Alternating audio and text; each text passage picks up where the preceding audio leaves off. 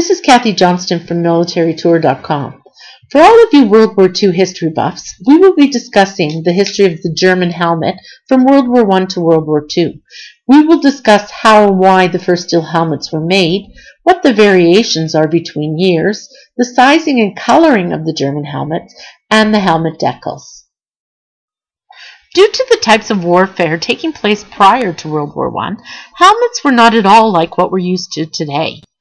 Only made of cloth or leather, they did little to help protect the head during battle. Think of the German Pickelhaube, the spiked-billed leather helmet that the Germans wore up until 1916. Headgear made to protect from saber cuts, but not from bullets or shrapnel. Once the highly dangerous trench war of World War I began, these types of helmets became a big problem and of little protection. Due to the high number of casualties and deaths as a result of severe head wounds during the Great War, the French designed and initiated the use of the first steel helmet.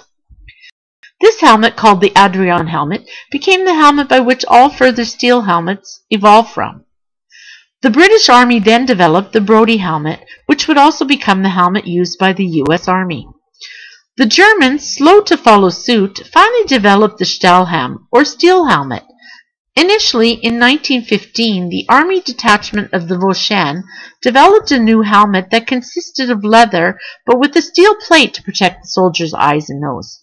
By 1916, the Germans developed the M16, and this helmet became instantly recognizable by its coal shuttle shape. The design of the M16 was made by Dr. Friedrich Schwerd from the Technical Institute in Hanover. After studying the types of head wounds that were suffered in battle, Schwerd designed and produced the Stahlhelm based on a 15th century saltire. Made from martensitic silicon nickel, which is much harder than the Brodie helmet, which was made of steel. Finally completed in February 1916, it was first distributed to the troops of the Verdun and was a marked improvement for the troops. The M1916 went through several changes during its early life, mostly with the chin strap arrangement and the internal liner system, resulting in the M1917 and the M1918 helmets.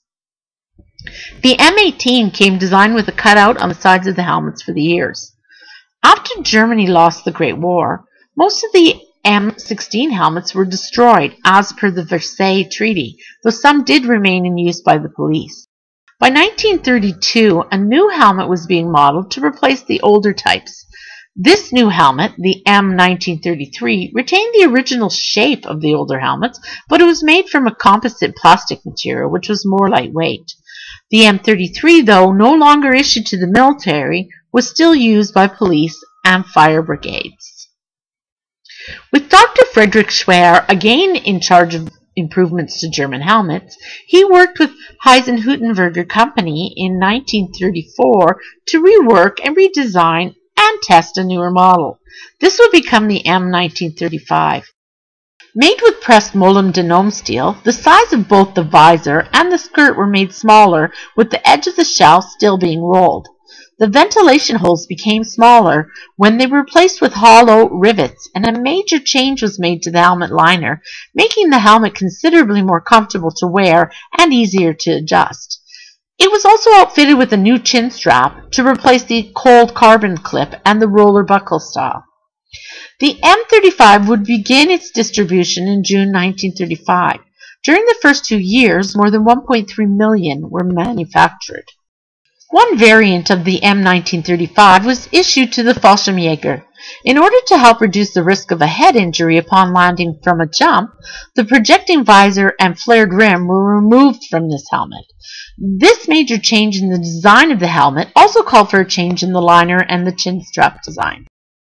Due to the economics of a long war, with the need for faster production and a change in manufacturing methods, slight modifications were made to the M35, resulting in the M1940 and the M1942.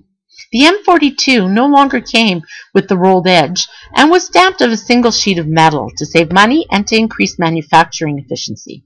Changes also occurred to the ventilation hole. Instead of being an external metal piece that was pressed into the hole after the helmet was made, it now became part of the helmet itself during its pressing. Much more uncommon and hard to find were two variants made in 1944 and in 1945. The M44 helmet, which was a simpler helmet with sloped sides, was similar to the British 1944 type Mk3. Hitler did not approve of these helmets, so there was limited distribution. The M1945 variant was like the M42, however it no longer had the ventilation holes. These were of limited supply due to being manufactured during the final months of World War II. To prevent rusting, all of the German helmets were painted inside and out. The Heer M35 had a smooth field gray or green-gray finish, and the Luftwaffe with a gray-blue finish. SS helmets used a satin black finish. With the modification of paint processes and the change of manufacturers and paint suppliers, it was difficult, if not impossible, to maintain paint color or texture consistency. Another big change to the color of helmets was made by the soldiers themselves. Helmets were being repainted by the men, depending on their own personal circumstances and experience. There really were no two helmets made that were of the same color. Helmets were made in 5 different shell sizes and liners as follows. Shell size 60 is an extra small and is 52 to 53 centimeters. Shell size 62 is a small and is 54 to 55 centimeters. Shell size 64 is a medium and is 56 to 57 centimeters. And shell size 66 is a large and is 58 to 59 centimeters. Shell size 68 is an extra large and is 60 to 61 centimeters. Decals were applied to one or both sides of helmets to designate the unit or branch of service the wearer was in. Initially, the M35 helmets had the Imperial German National Shield placed on the right side. The National Shield is a tricolored decal with black, white, and red stripes. The left side was for the insignia of the branch or the organization. There were a number of printing companies that made decals during the war, so there became a wide variance in the look and style of them. Heer Army has a black shield with a silver-colored German eagle facing forward and holding a swastika. Kriegsmarine is the same as the Heer, but in a gold. Luftwaffe had a decal with the side view of an eagle in flight, holding a swastika.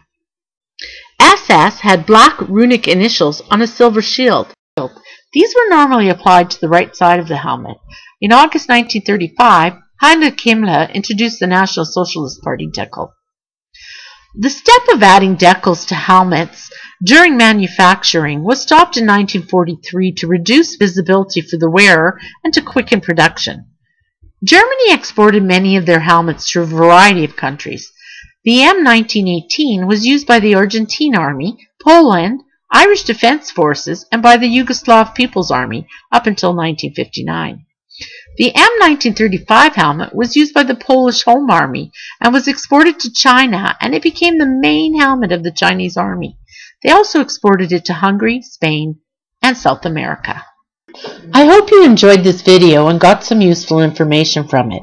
For more historical information or to purchase any of the products we discussed, please visit our website at militarytour.com.